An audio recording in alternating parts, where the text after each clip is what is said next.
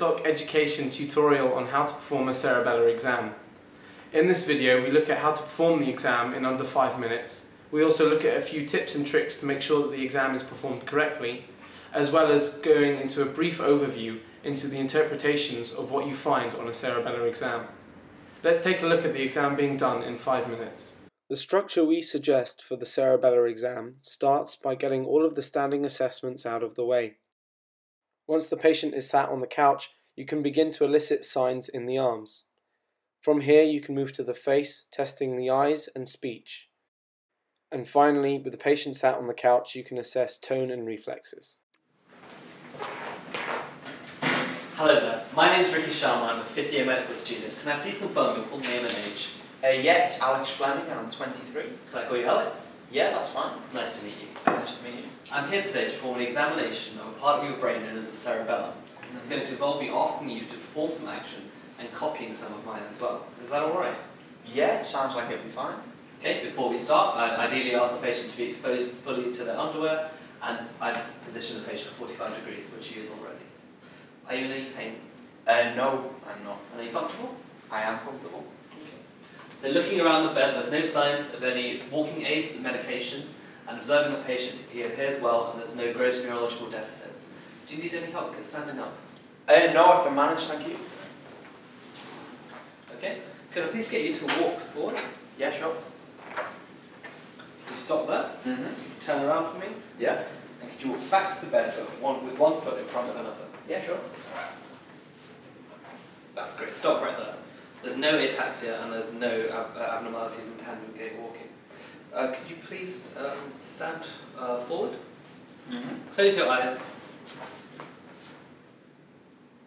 That's great, thank you very much. Rombo's test is negative.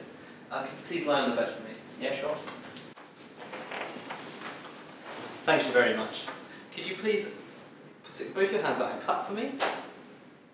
And lift them up and turn them over. And copy them. That's great. Can you do it on the other side? Thank you very much. There's no dysterdokinesia present. Can you now, you with your right index finger, touch your nose? And can you touch my finger? That's great. Back to your nose, back to my finger.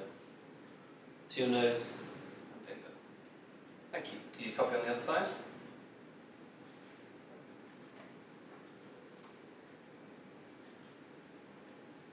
Okay, there's no intention, tremor, or pass pointing. Now, could you look at my finger and keep your head still and just follow my finger with your eyes.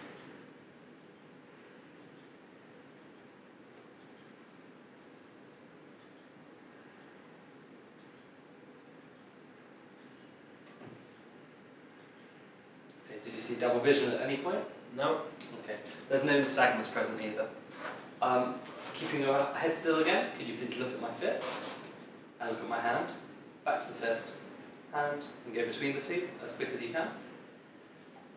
That's great. And there's no abnormalities in saccadic movements. I'm now going to ask you to repeat some phrases for me. Can you please say the words British Constitution, British Constitution, and baby hippopotamus? baby hippopotamus. There's no slurred speech or staccato speech heard there. I'm now going to assess tone in your legs. Could you please try to relax them?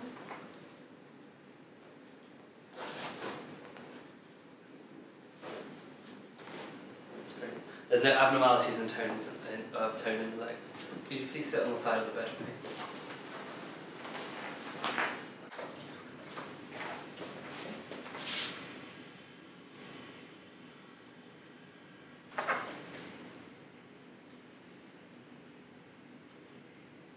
Great. And no pendular reflexes were observed.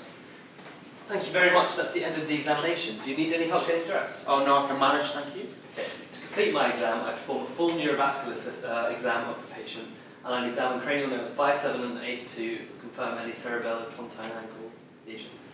Thank you. Thank you.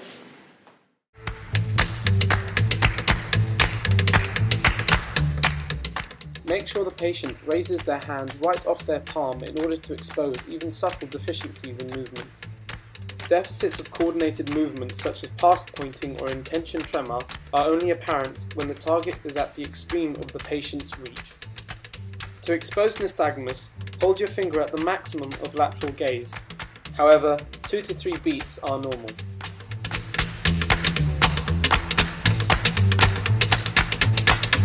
The cerebellum, as part of the brain, is involved in 3 main functions: smooth eye movement, speech, and coordinated movement of the joints and limbs.